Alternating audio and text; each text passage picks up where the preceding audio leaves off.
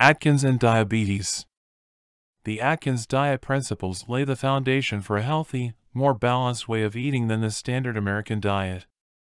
Its emphasis is on using good carbohydrates in balance with adequate protein. This is in stark contrast to what most Americans eat on a daily basis. The average American eats lots of processed foods that have hidden sugars and highly processed carbohydrates. This has put most Americans on the road to diabetes and pre-diabetic conditions. What is sad is that diabetes has a predictable set of stages and that they can be easily recognized. The road to diabetes has to do with something called the glycemic index. All carbohydrates are rated on this index with regards to the level of insulin reaction they produce. Foods that have a high glycemic index rating will cause your pancreas to release a lot of insulin to break down the amount of sugars and carbohydrates, which produce high amounts of glucose. The refined carbohydrates and sugars that make up the vast majority of the American diet rank very high on the glycemic index. We are able to more readily digest these foods as children because our bodies function more efficiently in our youth. There may have been side effects, like weight gain and mood swings, but they didn't stand out. As we age, however, these symptoms begin to grow and become more prevalent. The nationwide obesity epidemic is a result of high carbohydrate diets and unstable blood sugar levels.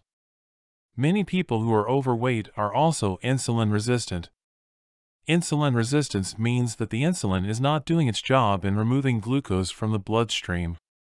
The pancreas gets overworked and it releases massive amounts of insulin, sometimes 20 times more than the body actually needs. This results in the blood sugar dropping to extremely low levels. This sets off a chain reaction in the body that leads to a release of adrenaline to correct the blood sugar problem. With age, blood sugar and insulin difficulties become more aggravated. The condition is called hyperinsulinism and is a precursor for type 2 diabetes.